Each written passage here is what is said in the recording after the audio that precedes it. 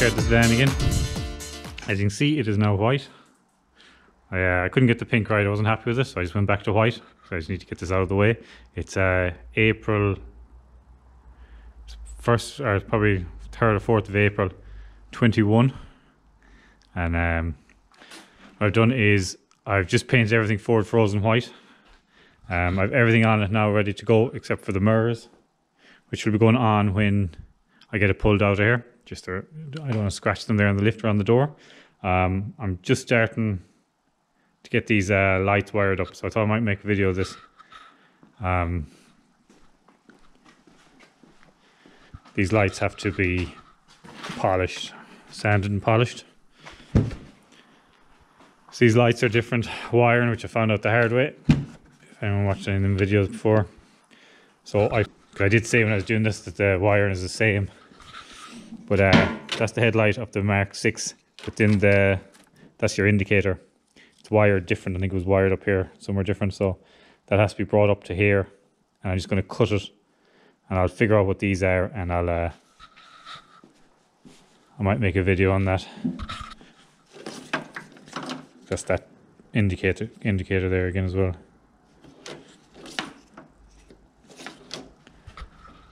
Yeah, so I have the body painted white as well. But I messed it up, so I just need to give a quick coat over it again.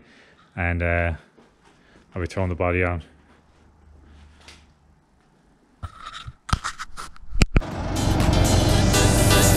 That's roughly where I wanted there. I didn't have any nuts or bolts for doing this at the beginning. I'm going to leave it hanging there for...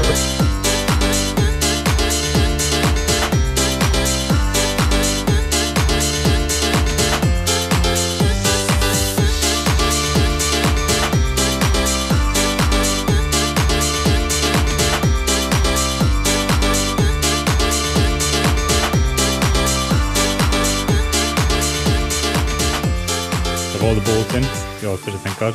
I haven't the lock nuts on the bottom yet, just in case.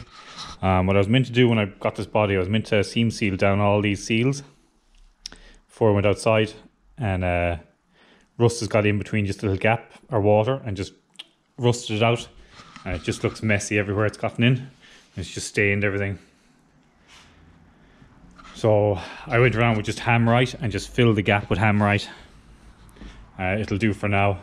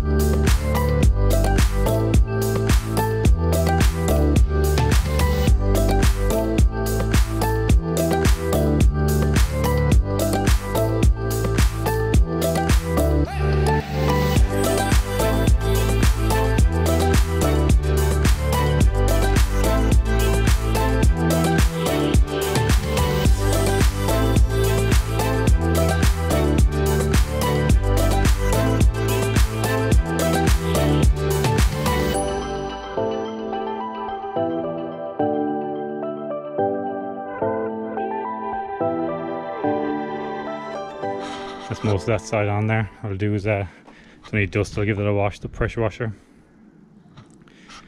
So you won't see as much of this once the floor goes on. That'll be covered in the shade, everything in there. So hopefully you won't see that much. All went together fairly easy though. So yeah, I'm running out of nuts and washers. Well, washers and nuts, yeah, I'm running out of. Everything else fitted on well, so I just need to go over and buy some more. Probably throw this in the shed and I'll put the winch and stuff on it tomorrow.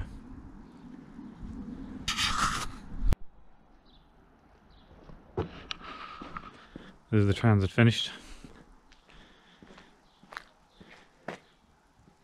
Slow down, move over. Anyone, every recovery person probably know that. But anyone that doesn't, look it up on Facebook or just Google it. It's to protect workers on the side of the road, especially on dual carriageways or motorways and America highways. All the sun visors in. Just sign writing done.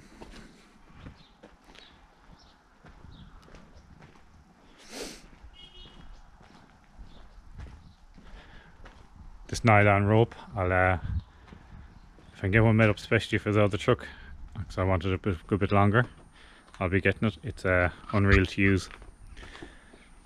It's been what, 6-7 years since I had an electric winch. And I always remember it'd always spool up or burst this if you didn't have tension on it. So you always have to be pulling on it. That's just sitting there now, loose. When you disengage it, it's easy to pull. It nearly falls down. If it was on the snatch block, it'd nearly roll off itself. My 5-year-old daughter can pull that winch wire out, no problem at all. So I'll definitely be looking into getting it for the bigger truck. It's just the winch wire that's on the bigger truck's only a year old, so I'll get another while out of it. But yeah, trucks came out nice. What I'll do now is I went out last night around 3 o'clock when it was dark. It's the middle of June, so it doesn't get dark here till 11:30. Even 11:30 last night, it was still a bit bright. So I'll just put that clip in now.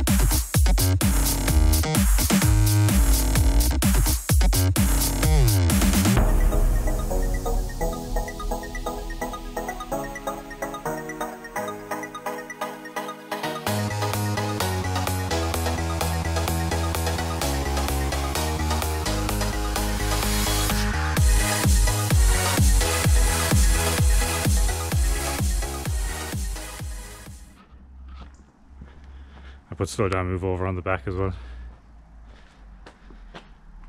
On the inside of everything wired up. They're just my lights for the cab. Flashing ambers. They're the flashing amber on the back for just the tail of the truck, on the side and the back. And then them three are the top work lights. And then they're the work lights at the back beside the number plate, and the underlit ones under the body. Put a radio in. Took me half a day just to mount that fucking thing. They're not made for mounting them to these trucks. I think that's done there.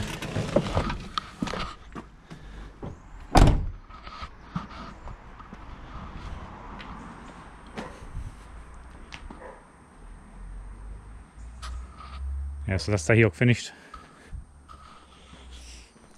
I brought it down. I know what it's like in England, but in Ireland, because it's a new body been put on a truck, it has to have an engineer's report, kind of conversion report done on it, and it passed that no problem. The only thing I was worried about when I measured it, after I'd done, I measured it in inches, the overhang off the thing, and it was like half an inch, whatever way I'd done it, but I measured it in mil, then I had 60 mil spare on the end here, so that passed no problem.